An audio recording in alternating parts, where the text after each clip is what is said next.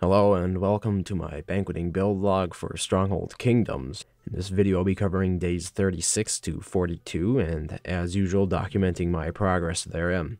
Now as of a little bit earlier this week I became a Marquis 9th rank, so that's a entire rank beyond what I was last week, so I'm still making pretty steady progress and I'm happy with that. And in addition, if we take a look at my current research, I now have 13 additional research points that I haven't been able to spend, so I have pretty much been outranking my current research rate. And this was a concern that I touched on earlier during this build, was that I made a mistake by maxing out mathematics. And I will confess that I was entirely wrong about this because I hadn't done the build before, so I wasn't exactly sure what to expect, but my expectations, I would safely say, have been exceeded, or my progress has exceeded my wildest expectations in that area. Which leads me to touch on another issue, and I've had at least a couple of players bring this up, and that is, well, why don't you do a real banqueting build log? Obviously the banqueting build log I'm doing here is only catering towards players who can't spend much, right? I mean, that's the whole reason why I only go with the 4 banqueting good types, is because I don't want to spend the money on the additional cards. Well, that's not exactly true. This is the most efficient banqueting build type, and I will go on to illustrate why. So, if you're going to be doing all 8 good types and using cards, you're going to be buying 16 cards per day. And these are not cheap cards. After the first 6 good types, the price for these cards jumps exponentially. Well, the second limitation you're going to run into is the parish. Now, if you have that many village types that you're producing all these extra banqueting goods, you're going to need the guilds for each one of those. If you want to be effective, if you want your build to be efficient, you're going to need to upgrade these guilds. That means instead of having to build and upgrade 4 of the banqueting guilds, you're going to have to double that number, and it's now 8, and you have to upgrade all of them. That will cost flags, and that will cost a lot of resources. Okay, now the next limiting factor. Let's say you're a prince, and as a prince you have 10 villages. It's just a number, a nice round number. Now, to make my build log work, you need 1 village type, and that is Highland, because Highland can build the 4, or Highland, I should say, can produce the 4 types of goods that we need to hold the impressive banquets, right? That's the 4 good type banquet for the times 16 honor multiplier. I only need 1 village type. That means each one of my villages produces the exact number of banqueting goods that I can use. Now, if you go for all 8, you're going to have to drop down to 5. 5 villages will, in essence, produce what my 1 village produces. And what I mean by that is the different types of goods, because you're going to need a highland for the 4 good types that I'm producing. Then you're going to need a valley side for the wine. You're going to need a salt flats for the salt, river 1 for spice, and river 2 for the silk. That's the bare minimum. So that limits you, right? Because I'm making that in each one of my villages. You're only making that in 2 of your villages. So I've got my 10 villages against your 2 villages. And in addition to that, you're going to have to ship all of those goods from one village to another to hold the banquet.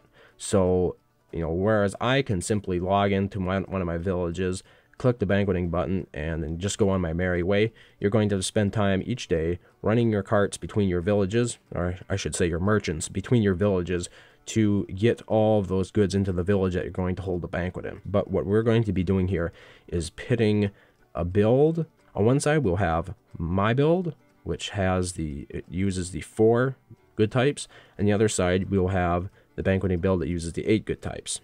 Now we're going to, for sake of simplicity, exclude guilds from this number all totaled. So let's say for my current build, the Highland villages, I'm able to produce 8,000 of each banqueting good type per village per day. So that's all 4 of them, all 4 good types, 8,000 each village, 10 villages every day.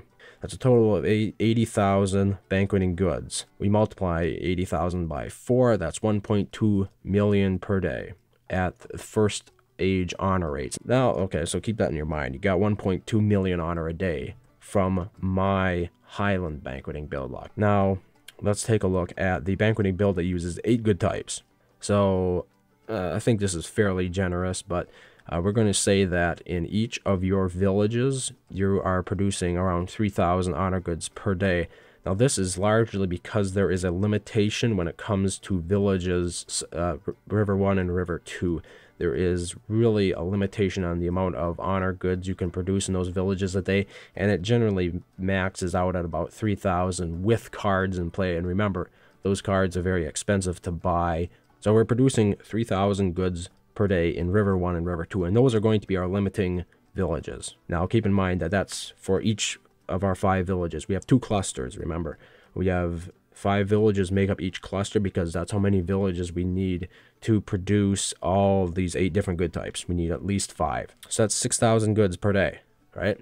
And the honor multiplier for 8 goods is 160. So that brings us up to 6,000 times 160 is 960,000 honor per day, which leaves us at around a difference of 240 honor per day less than the banqueting build log I'm using here that uses only Highland villages and the first 4 good types for banquets.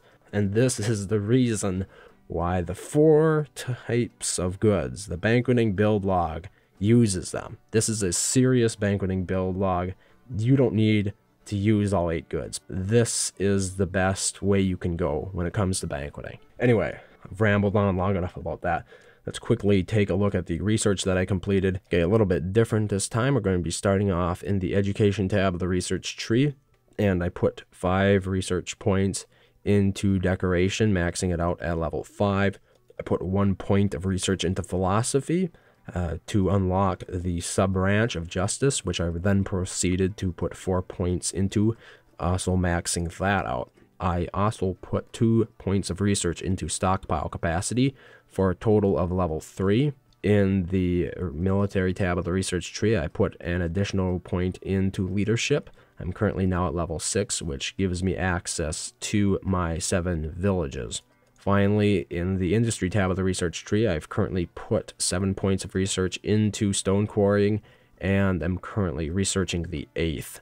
I'm just not making enough stone the way it is. Even with the guild and the village maxed out fully, there are not currently enough buildings in my village to make up for that. So if I had to redo it, I'd say I'd prioritize stone quarrying over the honor buildings that I researched, because obviously, as you can see here, I only put a few of them up.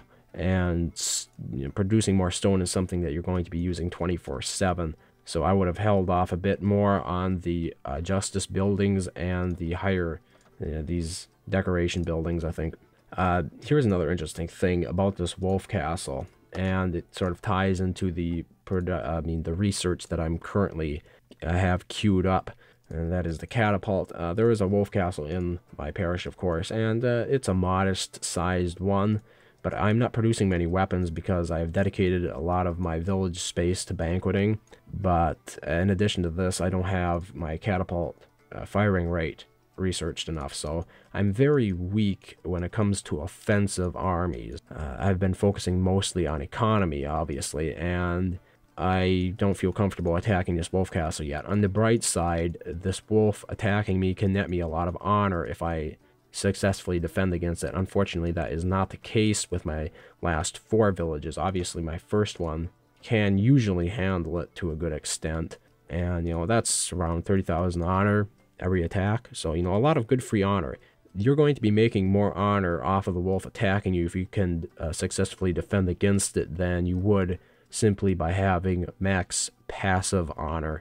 If you have a very high passive honor multiplier in your villages, you're still going to be making less per day through passive honor than if the wolf attacks you and you successfully defend. But that's pretty much the standard. Obviously, if you're successful in military areas of the game, you generally get more honor than you do just being a farmer. But I guess that doesn't apply quite as much when it comes to players, especially in later ages when pretty much all other honor multipliers are turned up except for the ones that you get when attacking other players or when I should say you defend against other players' attacks, it really makes it pointless to defend. It makes it a very attack-centric game. Okay, jumping over to quests. I was rather lazy this week, so I only managed to complete 3, and those were all relatively easy quests to complete.